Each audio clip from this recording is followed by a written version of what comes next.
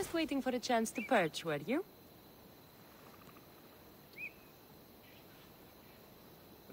All right, you guys, this is for people that, you know, do not know this, you know, so if you already know this, you know, pay it no mind, you know, this is for people that do not know.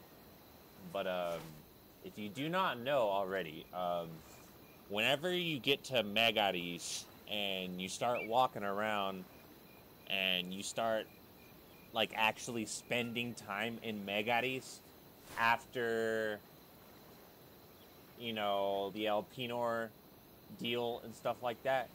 Once you get to Megadis and you're like around level 10 or, you know, 9, 10, 11, 12, once you're around that level, you'll get a notification about visual customization. Here comes the sun.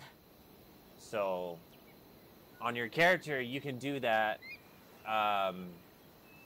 You can't do it at the start of the game. You have to wait a little bit, but once you're able to do it, you can.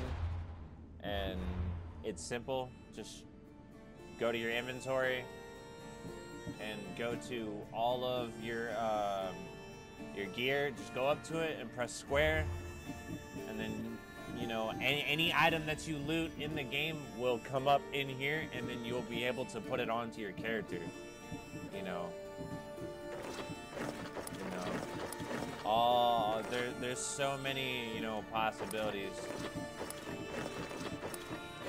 You know, you could do all sorts of stuff, you know? You know, change the look of it. You know, you could do all that. You know, you could do that. And so, yeah, you know, that is how you customize your character.